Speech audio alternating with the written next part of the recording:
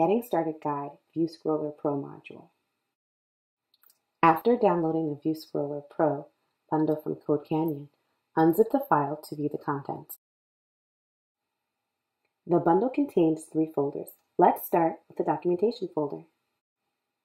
Open the index file in a browser.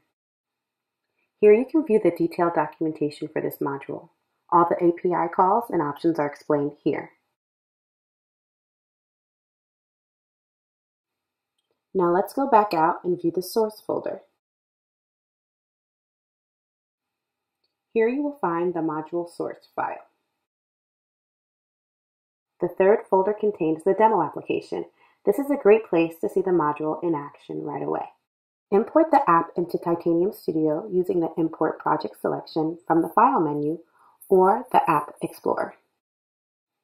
Select Existing Mobile Project from the Titanium folder and click Next. Add the path to the demo folder in the Project Directory field. You can change the project name if you want. I'm going to go ahead and call this ViewScrollr Pro Demo. Click the Finish button. Now you can launch the demo right here in Titanium Studio. Let's view it on the iPhone.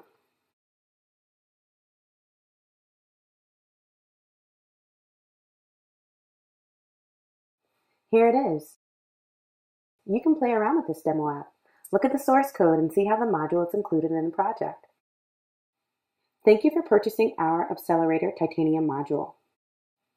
Subscribe to our YouTube channel to get more videos about Titanium Mobile, our modules, and application templates.